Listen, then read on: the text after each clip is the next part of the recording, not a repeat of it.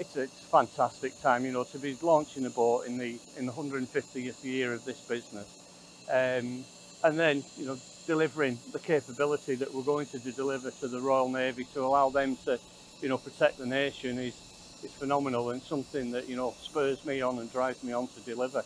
It's something I've looked forward to. I've enjoyed the challenge of it and watching it come out today. The sun's shining. It's a proud moment for me.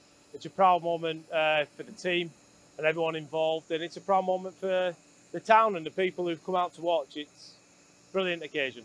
It's really exciting, to be honest. It's something I've been looking forward to seeing since I started, so I knew it was coming soon. Really interested in doing the work that I've been doing on Boat 5, so it's nice to see it lead somewhere. Any launch is huge for the dockyard, really. So it's almost 4 years to the day since Audacious came out, the last one we did.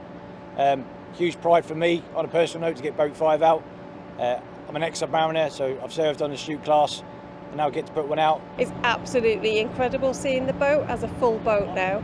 So it's not just drawings, concepts, it is actually all together.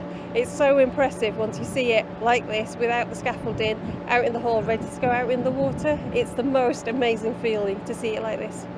The team that we've put together through test commissioning, the ops team and the quality team, has been phenomenal, and to achieve a launch, a safe launch today, Boat 5, is a pinnacle of my working career so far. Yeah, I'm immensely proud to be here today, and it's lovely to be back, and the sun is shining and Anson looks absolutely amazing.